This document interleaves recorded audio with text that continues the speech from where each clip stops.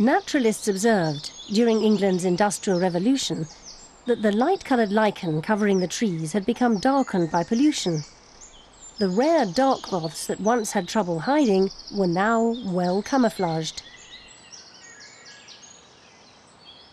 But the lighter-coloured moths now stood out against the background and so became increasingly visible to predators. The changing numbers of the two types of moths was carefully documented. Years later, when the pollution diminished and the trees lightened, other naturalists could measure how the lighter-coloured moths predominated once again. Natural selection, before our very eyes.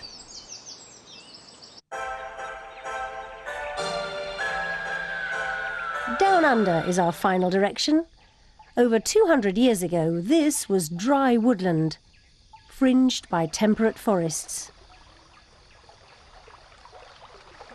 This is what parts of Australia looked like before the European settlers arrived, with their axes and saws, their families and their domestic animals. A temperate rainforest in the southern seas.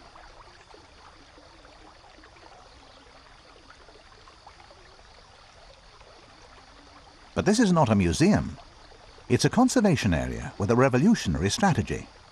One man's mission to recreate a bit of Australia's past. Dr. John Walmsley has spent the last 30 years buying up parcels of land blighted by farming, and then creating sanctuaries where the indigenous fauna and flora can once again find a foothold.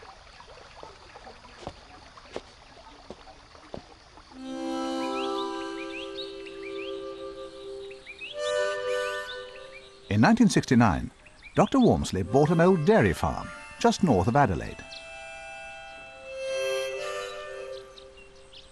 100 years of intensive farming had scarred the land, and most of the indigenous animals had disappeared. Up went Australia's first really effective feral-proof barrier, a fence which actually kept out those foreigners that the Europeans had brought with them and which have proved so destructive.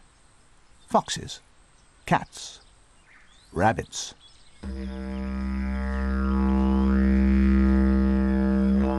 With the vegetation safe from the rabbits and the predators kept out, the small marsupials that had always lived here were able to re-establish themselves. And the list of locals has a wonderful Aussie ring to it.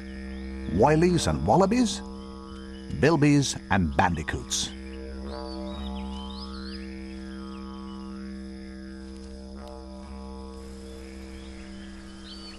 Many of the smaller marsupials had been all but wiped out, and so an extensive breeding program was started here at what is no longer a dairy farm, but the Warrawong Earth Sanctuary.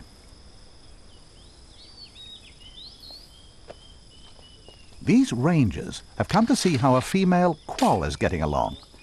Various diseases make it difficult to breed them in captivity. They were once common in eastern Australia, but are now nearly extinct because of the cat and fox. Get the female and pull her out and then just check her for a couple. This female looks healthy though.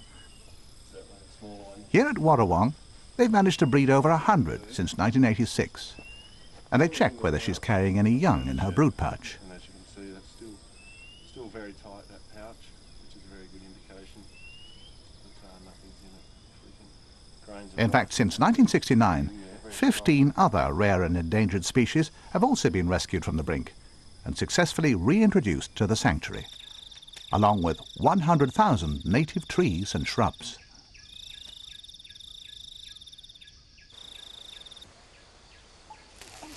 The sanctuary is here to save, but also to instruct. And some of the information the kids learn is truly shocking.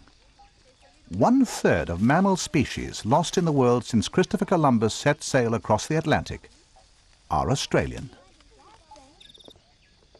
Education saves wildlife, but so too does money. Earth Sanctuaries Limited is a listed public company. You can buy shares in it and even receive dividends generated by a number of activities, from the sale of timber for building material to weddings.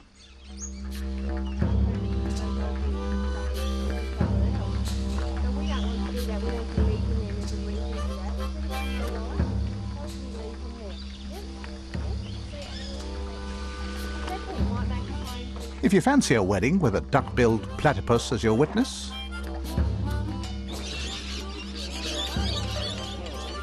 or a cup of tea with the betong by your boots, you can only get them here at Warrawong. From the original 14-hectare dairy farm, there are now 10,000 hectares of feral-free sanctuary in Australia, and all based on the simple premise: aliens out, locals in.